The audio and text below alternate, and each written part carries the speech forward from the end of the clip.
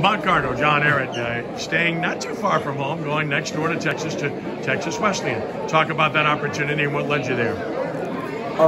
Just talking with my parents and just really thinking about like my future, because I had current offers, but I lost them like when coaches went to different schools. So it was an opportunity, and I just took it and I'm gonna run with it.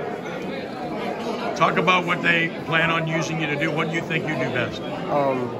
Me, I'm an all-around running back. I'm diverse. I can catch. I can make moves in open space. I'm tough. I'm physical. So, the coach is planning on me coming in early as a true freshman and come and get the job done.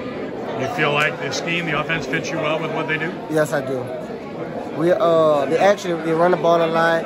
Not too much throwing. They throw if they need to, but it's really much a running game.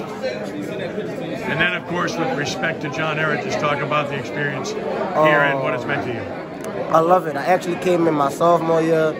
I came in from leaving another school, and they took me in. It was a new home, and I loved it.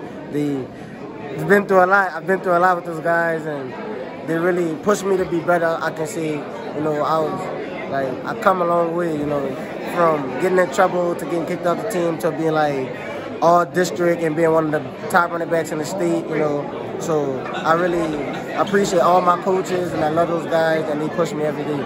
They actually push me every day. They prepare me for life, not just football, but life in general. Aami, great day. Congratulations, and nothing but the best at Texas Wesleyan. Thank you.